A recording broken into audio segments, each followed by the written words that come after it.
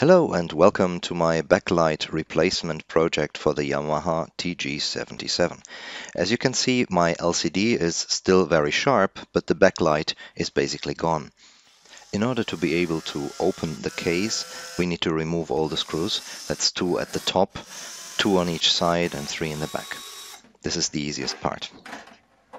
After removing the case, we need to remove the wire casing, which is on the left. So there are 2 screws to be taken off, after which we can remove the metal box. The metal box needs to be removed so we can access the actual power cable for the display. So we unplug this one, it's the one in the front. Otherwise we won't be able to remove the display later. So just plug this one out very carefully. And then there is a data cable, the ribbon cable, which is the gray one with the green stripe in the picture. I couldn't get a good video of it. It's very hard to get out, so be careful when you pull that one off the mainboard. After that is done, you unscrew the front panel. That's done by removing 3 screws at the top.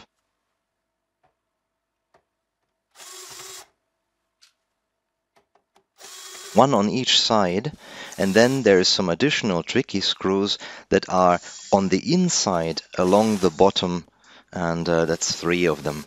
Please check the description below this video where you get additional information on how to locate these screws. After this is done, we need to remove some elements from the front. This is the data entry slider. That's easy. Then the volume knob, the inner one you can pry out if you press very hard, but then the outer rim is very, very difficult, and I couldn't get it even with pliers until I realized that you can carefully push from the rear. There is an opening with a screwdriver, and if you gently push, you can actually also remove this outer volume rim. There we go.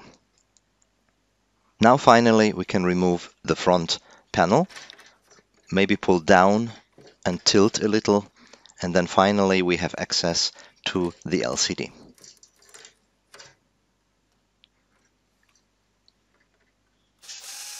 Now we unscrew the display, that's 4 screws, and then we have to be careful when we take it off because there is still the power wire and the data ribbon, so careful when you get those out of the box. And now there is 4 more screws so that we can remove the plastic frame, and then finally we are done with unscrewing and can get on with the actual job.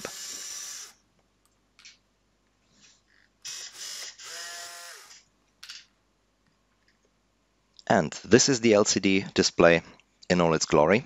And now we need to cut the backlight wires of the existing backlight so that it won't get any power anymore. Be very careful, you need a sharp knife or some very small scissors. Take your time to do that. So we need to cut those 2.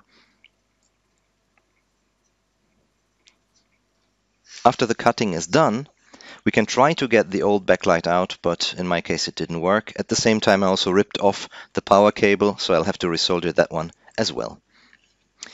So this is the backlight panel. It doesn't look like much, it's just like a piece of cardboard that is laminated. The seller nicely also wrote on the rear side which is the rear side.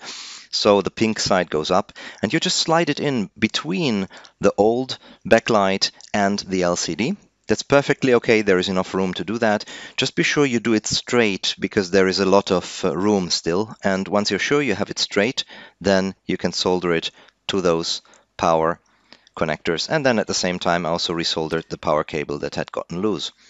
And now we test the backlight. We plug it back in. We don't need the data cable for that. Careful with the high voltage, don't touch anything, and we can see that the light is working. And now we reassemble, and this is what it looks like in the end.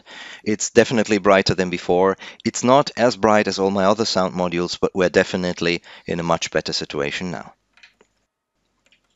For additional information, please check the text below this video.